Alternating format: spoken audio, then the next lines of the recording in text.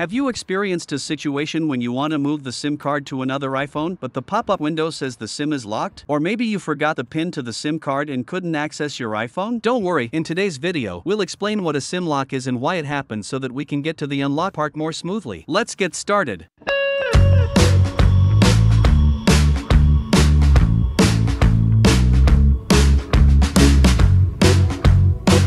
What's SIM lock? A SIM lock is a software mechanism embedded in your phone's operating system. It limits the device to connect and read SIM cards exclusively from a specific carrier. For example, if you own a Verizon-locked iPhone, it becomes impossible to use a T-Mobile SIM card. Moreover, this type of SIM lock is contract-based, which means it could expire after a stipulated period. Why does SIM lock appear?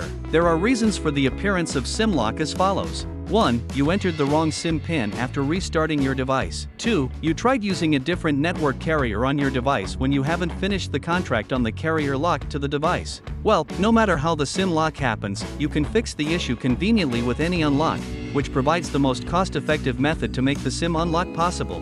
Remove SIM lock using AnyUnlock. AnyUnlock is a professional iOS unlocker tool that can remove the SIM lock effortlessly. Meanwhile, with this software, you can easily remove the SIM lock on iPhone 5s to X running iOS 12.0-14.8.1 without any trouble. It's simple to use and offers quality results as it removes SIM locks without compromising users' data. Besides, it's capable of unlocking various iOS locks such as Apple ID, MDM restrictions, SIM card lock, iCloud activation lock, screen time, and more. First, download the latest version of AnyUnlock for free from its official website. After that, run AnyUnlock and choose Remove SIM Lock. Second, connect your iPhone to your computer via a USB cable and click Start Now. Then click the Start Jailbreak and follow the steps on your iPhone.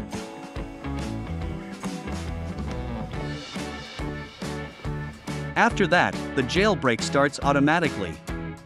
Third, click Remove Now and it will take a few minutes. After the process is over, you will get the success page.